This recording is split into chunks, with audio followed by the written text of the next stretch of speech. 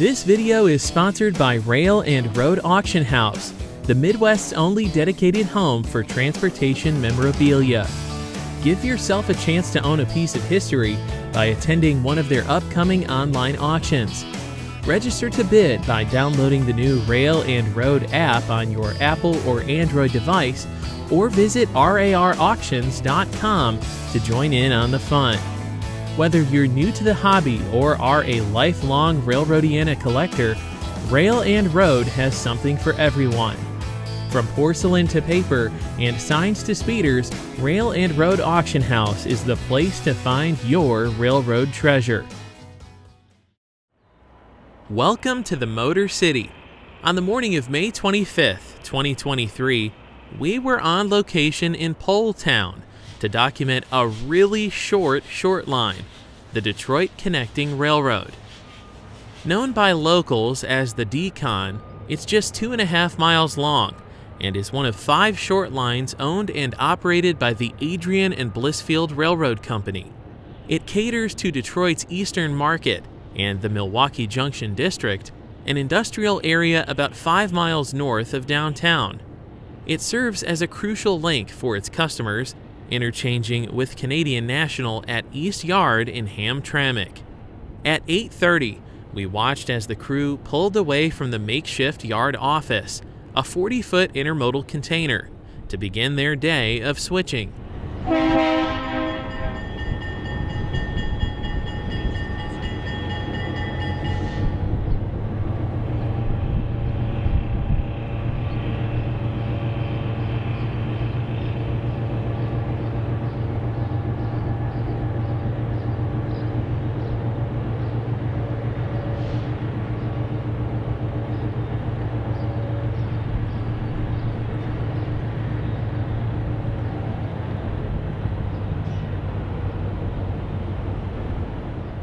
As of this recording, the DCON serves 3 customers: U.S. Ecology, Vesco, and Ferris Processing and Trading.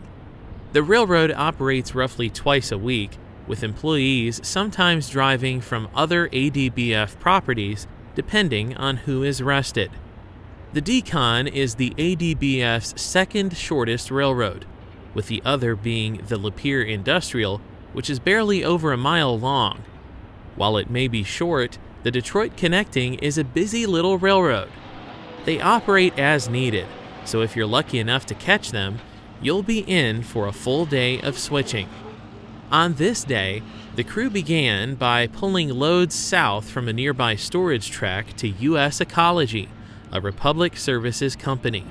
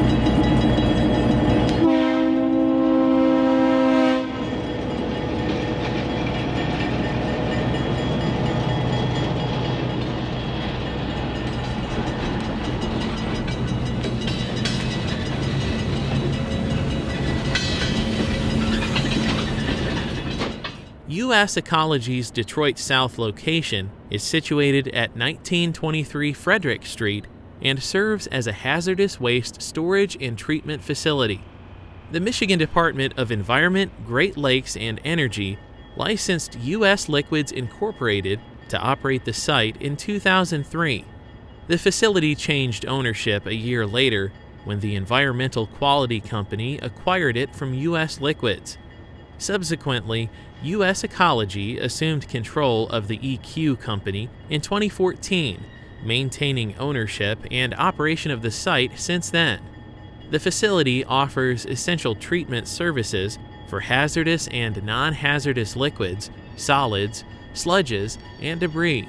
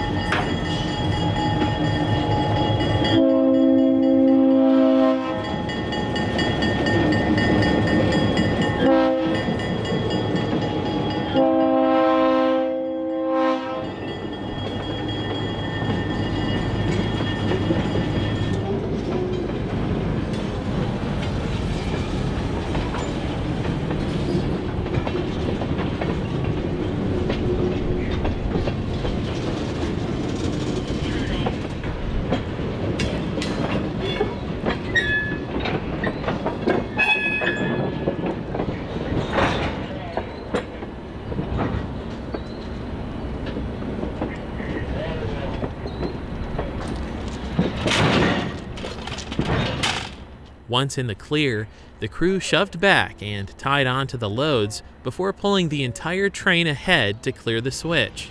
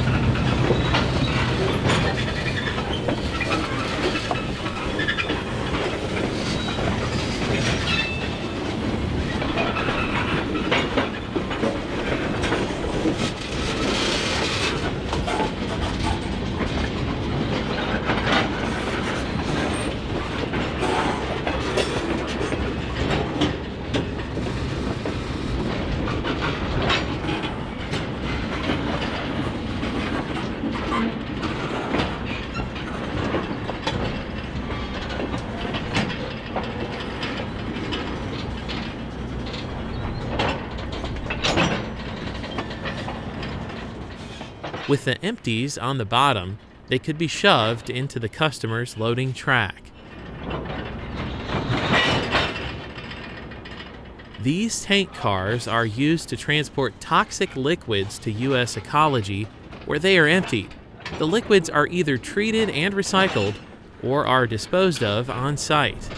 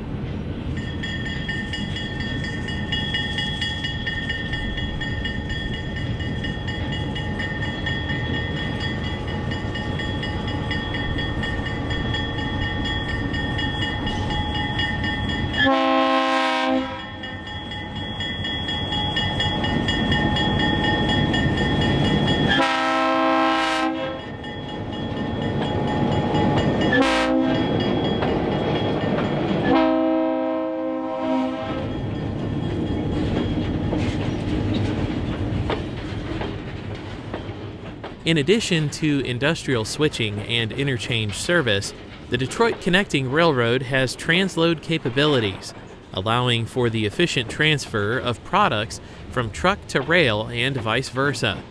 Additionally, there is a team track available for various operations. Railcar storage is also offered to accommodate the needs of businesses. Moreover, the shortline is located near major highways such as I-75, I-94, and downtown Detroit, enabling convenient transportation connections for transload customers.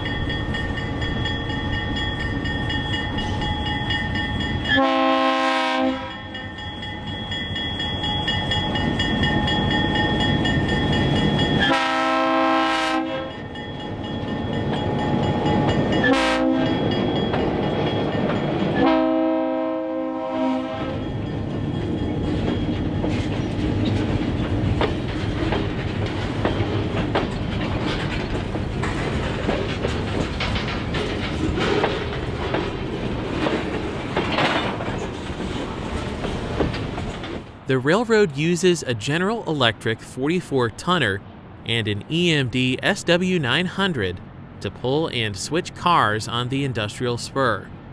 Number 836 was built in November of 1953 for the Chicago, Rock Island, and Pacific, which it served for 27 years. It was later acquired by Checker Motors as their number 1. If you're not familiar, Checker was known as the manufacturer of the iconic taxicab for just shy of 90 years. In 2007, the ADBF acquired the number 1 and repainted the switcher into CN passenger colors with New York Central style lettering and stripes. It has served on the DCON for nearly 15 years and still looks great, even though the paint is beginning to fade. Time will tell if this little green engine will be repainted into the A&B's new paint scheme, a livery that has been affectionately nicknamed the Quality Dairy Scheme after a local convenience store chain around the Lansing area.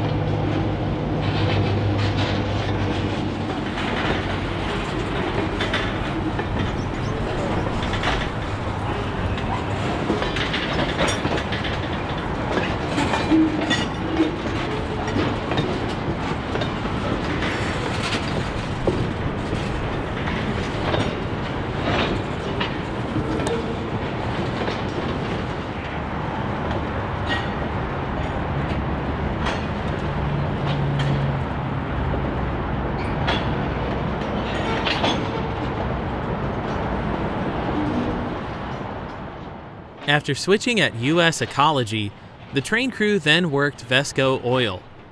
This customer receives loads of lube oil and methanol. The DCON also leaves them empties that are marked as saying CRKCS draining.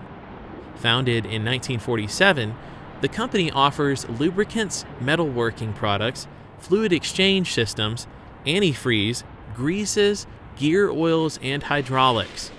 Vesco Oil serves industrial, automotive, retailers, and related industries. The company's Detroit warehouse happens to be its largest and serves markets as far as Port Huron, Ann Arbor, and northern Ohio.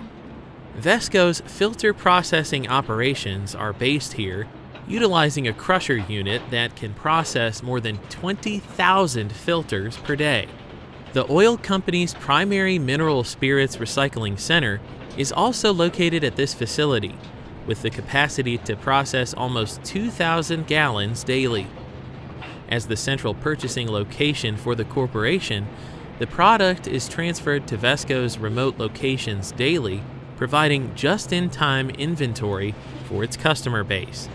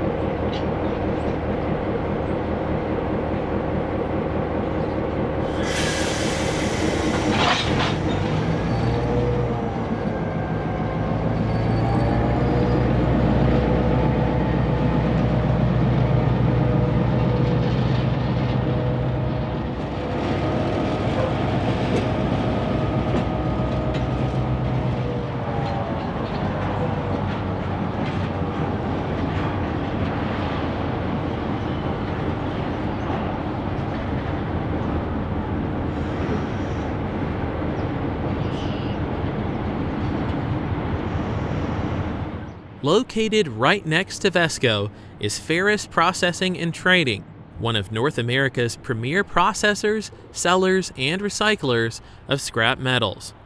Established in 1904 as Sam Allen & Sons in Pontiac, Michigan, FPT's growth has been marked by strategic acquisitions and pioneering initiatives.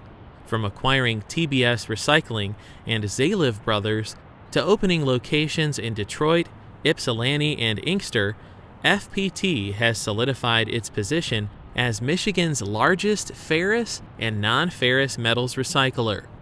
The company's innovative milestones include installing the world's first super heavy-duty shredder in 1986 and pioneering the fully automated non-ferrous metals processing facility in Warren, Michigan back in 2001.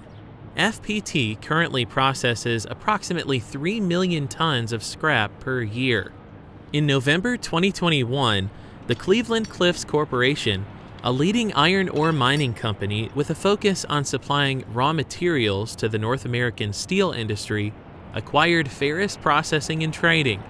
Cleveland Cliffs expects to grow its prime scrap presence through FPT's existing relationships with industrial steel consumers.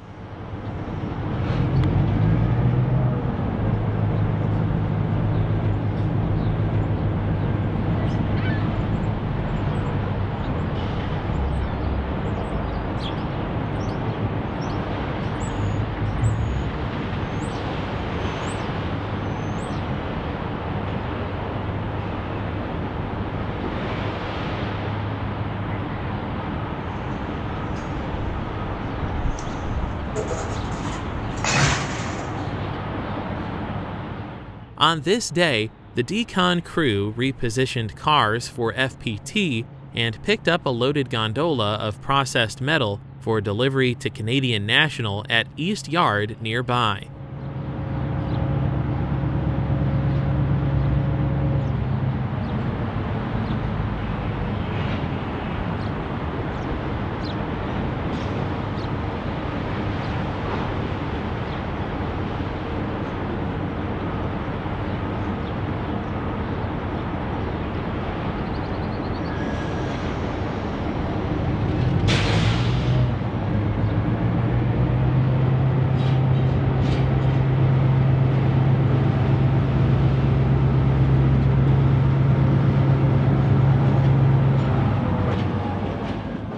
DCON began operations on February 1, 1999, after purchasing 2.5 miles of the original Grand Trunk Western Main Line from parent company CN.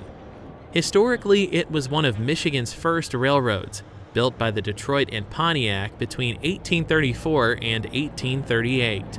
It was also the primary passenger route to Brush Street Station along the Detroit River for over 100 years.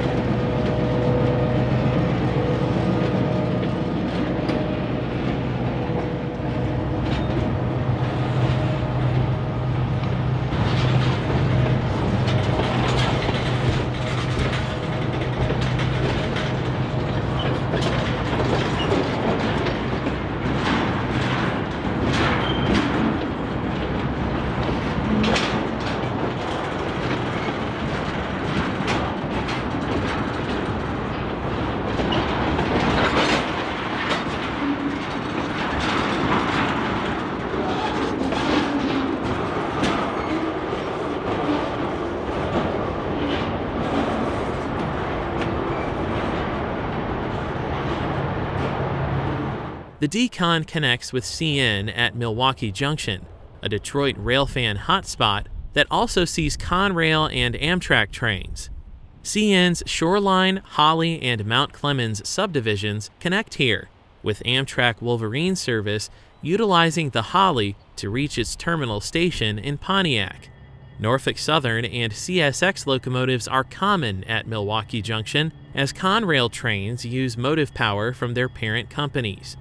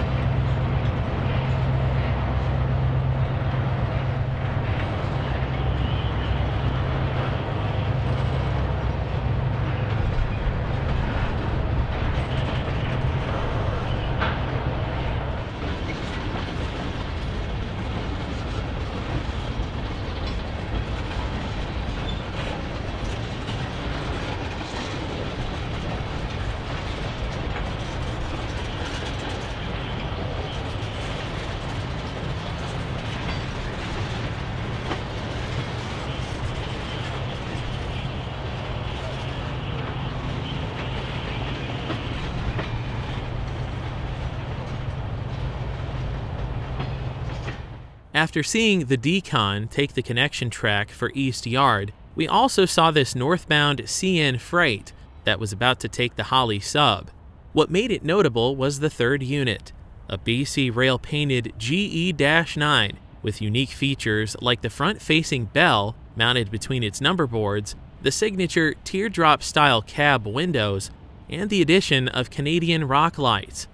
Also, note the active red DPU light on the lead locomotive, ES44AC 2895.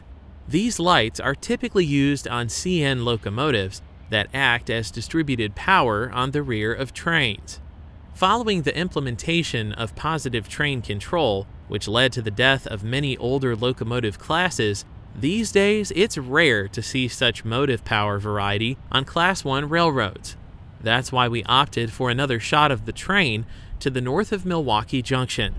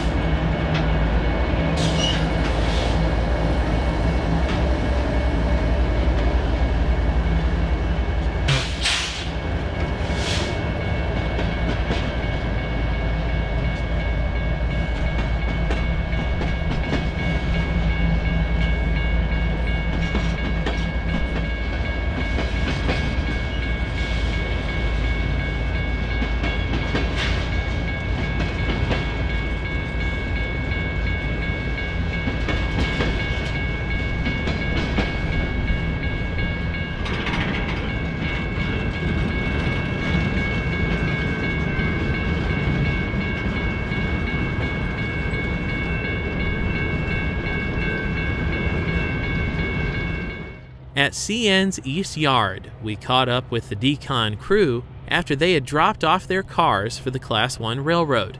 They did a little switching before departing the yard with their inbounds. Until February 25, 2005, CN interchanged with the DCON at the nearby Ferry Yard. After that, the interchange was shifted to the BOC yard just outside the GM Hamtramck assembly plant. 4 years later, on May 26, 2009, the DCON began interchanging at East Yard.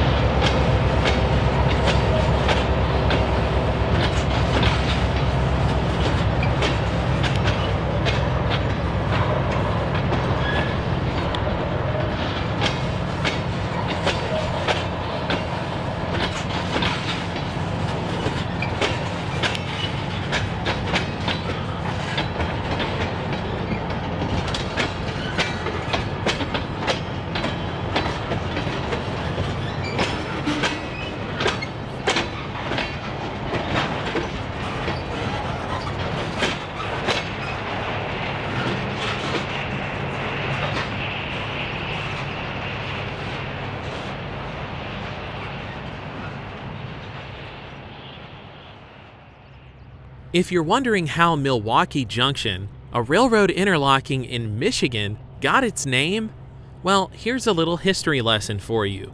The name originates from the defunct Detroit and Milwaukee Railroad, a company formed in 1855 by consolidating the struggling Detroit and Pontiac with the Oakland and Ottawa Railroad. 5 years later, it was acquired by the Great Western Railway, a Canadian company.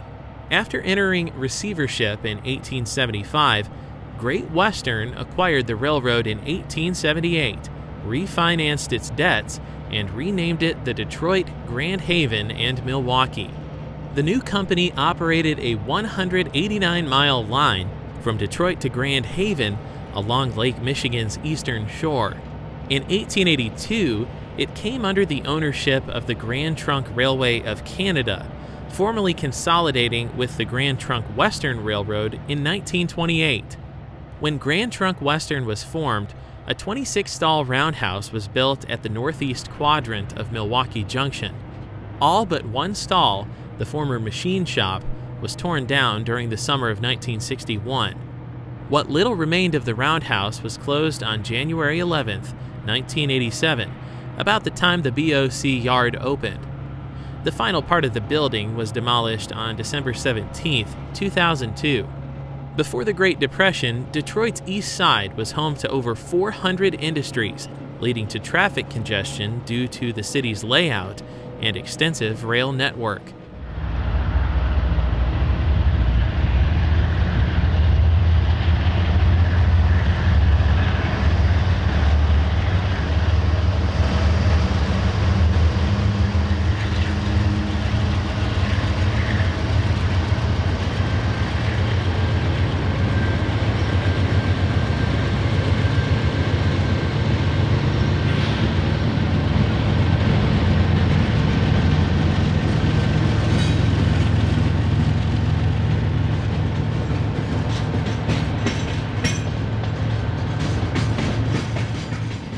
In 1923, Detroit and the Grand Trunk collaborated on a plan to build 22 grade separations, with both sharing the costs. Among the regraded tracks was one paralleling St. Aubin, which served major factories and terminated at Brush Street Station downtown. 16 crossings, including the Chestnut Street Bridge, were completed by March 1930 with the newly opened route called the Dequindre Line, named so for Antoine Dequindre, a heroic soldier known for his conduct in the War of 1812. Later on, train crews nicknamed it the Dinky Line. As a result of the new cut through downtown, Grand Trunk Western began operating commuter trains between Detroit and Pontiac on August 1, 1931. By 1968, the Trunk operated 6 daily commuter trains. The average daily ridership was 2,800, leading it to contemplate increasing fares or canceling the trains altogether. Both options would require the approval of the Michigan Public Service Commission. By 1971, Grand Trunk estimated yearly losses were exceeding $241,000. The coming of Amtrak and the end of most private sector intercity passenger trains was just about 3 weeks away, but commuter trains were considered separate entities and remained in private operation after May 1, 1971.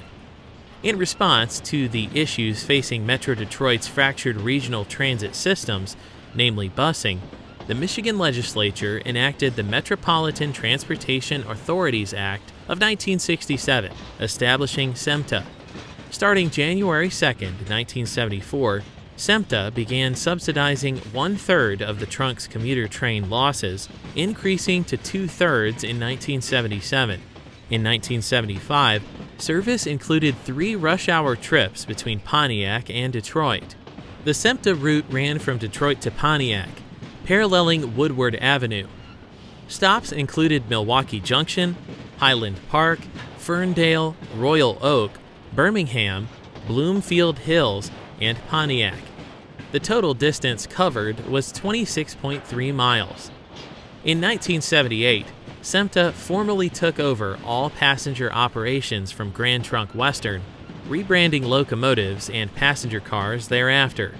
Despite SEMPTA's attempts to expand its commuter rail network in the 70s and early 80s, these efforts faced challenges in funding and political disagreements. Various transit plans were proposed, including rapid transit, bus rapid transit, people movers, and improved commuter rail to cities like Plymouth, Lansing, and Port Huron. However, SEMPTA's commuter rail services were eventually discontinued in 1983 due to a $16 million budget shortfall. In 1994, Amtrak revived passenger rail service on much of the SEMPTA route between Detroit and Pontiac, but bypassed the DeQuinder line, since SEMPTA's Renaissance Center station disappeared when the complex expanded eastward in the mid-80s. As a result of SEMPTA's demise, the line south of Milwaukee Junction through DeQuinder Cut became surplus, existing as a dead-end spur that served only a handful of remaining industries. By 1998, CN, Grand Trunk Western's parent company, began the process of selling off sections of the old passenger main. Adrian Blissfield, through its DCON subsidiary, acquired a 2.5-mile section, and by 2000, the remainder of the line through the actual cut was also sold. While the cut was abandoned, graffiti artists took over, vandalizing the many overpasses and concrete support walls.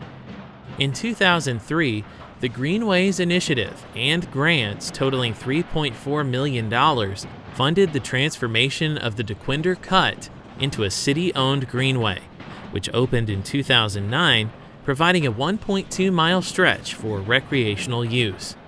Not long after the short line began operations, some rail fans started referring to it as the DCON Rat Line, thanks to many encounters with rodents that rivaled mid-sized canines. The infestation was due to the numerous meat processors operating in the vicinity.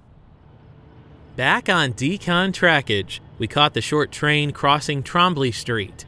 This is about the only location on the railroad where you can film the entire train running by your camera without it stopping to switch.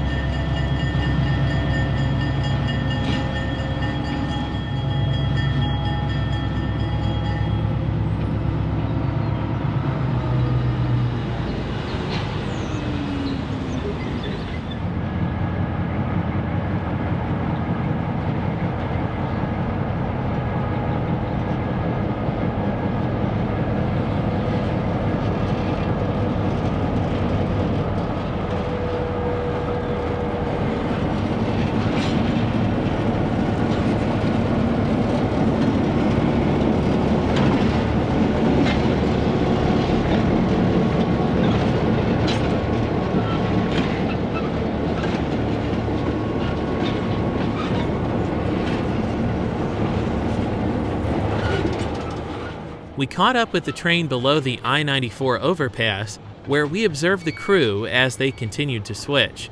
With about 2 more hours of switching to do, we opted for some mainline action and met up with our friend and photographer Ken Borg, a well-known Motor City Rail fan. Well, hi everybody. Hey, we're in Taylor, Michigan. Just off of Monroe Boulevard here. We're about milepost 11 on the former Wabash, now Norfolk Southern. And we're waiting on Canadian Pacific trackage rights train 241. That's come out of Windsor through the tunnel. And this is a CP crew on this train, and he'll be running to Elkhart, change crews, CP men, and on to Chicago. Now, Ken, you've lived here for most of your life. What would you say is the best part about watching trains in Detroit? Well, we have the variety here. That's something you guys don't have, because you figure we've got CSX, we've got NS, we've got CN, we've got CP, and we got Amtrak. And down there we got the Delray Connecting, and we got Cliff Steel. And if you cross the border, you got Via Rail Canada. Can't go wrong with that. Where else can you go? And it's too bad. Now, in the old days, across southern Ontario, both the C&O and the New York Central had tracks across southern Ontario. Unbelievable. Now, Ken, have you noticed a big change at all since the Canadian Pacific Kansas City merger? Yes, trains really are way off their scheduled times. Though we'll see on this train here, they've just picked up some aluminum ingot business, which they never had on this train before. And you were saying you haven't seen any KCS locomotives, really? No, I thought there'd be a plethora of KCS units, but no, there hasn't been. Huh. Well, let's get our first CP KC 241.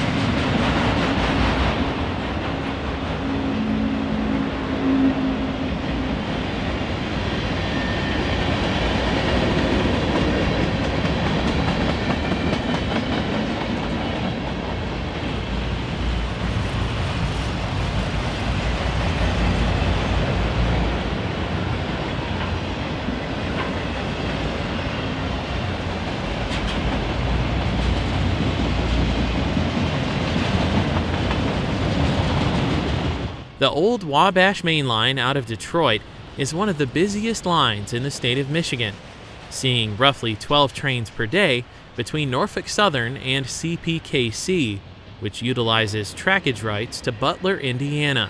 The route is a major automotive artery that provides the big three automakers with a direct connection to Kansas City, allowing for the shipment of brand new vehicles, frames, and auto parts between key assembly plants located along the line and beyond.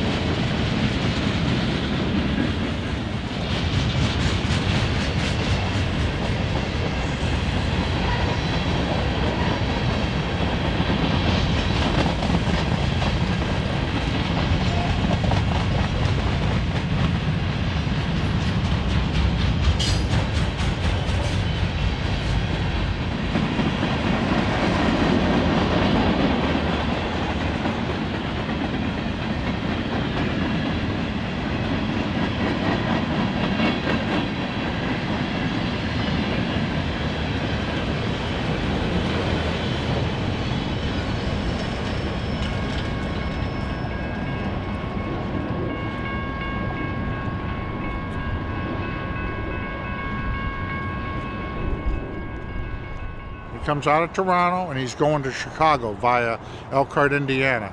And when we saw the train leave, they went by CP Roberts. Now we have an eastbound Canadian Pacific train coming at us from CP Roberts. And this might be a CP 734 if he's got auto racks. We'll find out shortly. There's empty auto racks here for Southern Ontario, both for Windsor and probably St. Thomas and Oshawa. And he's eastbound on a former Wabash. He'll be going into Oakwood Yard and then continuing on to Windsor. And we're at the Trolley Industrial Park. This industrial park was built in the 1960s jointly between Mayor Trolley, who was then the mayor of Taylor, Michigan, and the Norfolk and Western Railroad. And at one time they had a crew dedicated to this place. Now I think there's just one customer in here.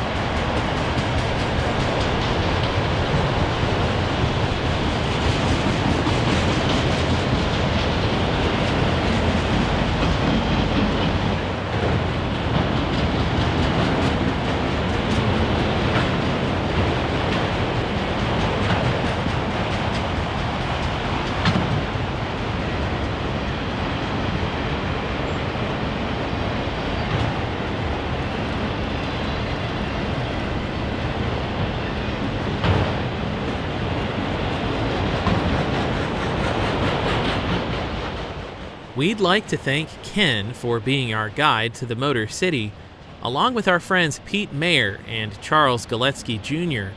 for their expertise on the operations and history of the Detroit Connecting. Without them, this project would have been impossible. We'd also like to thank you, our viewer, for tuning in. Soon, we plan to produce more great coverage of Detroit's many railroads and look forward to sharing it with you. Until next time, happy railroading from all of us at Delay in Block Productions. So I guess you could say this industrial park was tailor-made. Yes, this was tailor-made in the city of Taylor, Michigan. So there's plenty of room for expansion here, not only in Taylor, but in the state of Michigan. Bring your factory here. And there's plenty of rail to serve you. Plenty of rail. CSX, Norfolk Southern, Canadian National, CPKC. You name it, we got it. Amtrak, over via rail in Canada. And we got Delray Connecting located in the city of Delray. Plenty of industrial sites.